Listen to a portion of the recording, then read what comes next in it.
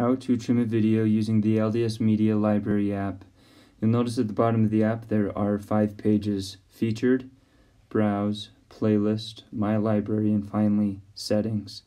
To trim a video, you need to download it into a playlist. To do that, you can go to Browse, and you're not just limited to videos. You also have music and images that you can browse. But for today, we're talking about trimming. You can trim a bunch of these. You can trim any of these videos, actually. In this case, let's go to Broadcasts, General Conference. Let's go to October 2017. Let's go to Saturday morning session of General Conference. And let's say I just want to trim down and show a part of Elder Christofferson's talk.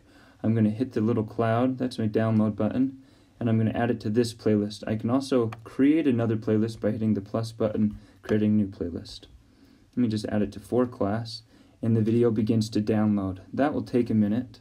While that's downloading, if I come here to my playlist and go to For Class, you'll notice my videos. You'll notice that Elder Christofferson's video is currently downloading. Instead of waiting for that, let's just say I want to trim down Fourth Floor, Last Door by President Uchtdorf from last conference.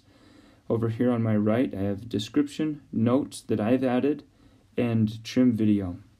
And all I have to do is know the time codes of the time that I want to show, from 1:44 to 9:02 or whatever. That would be long, 4:22 to 6:34.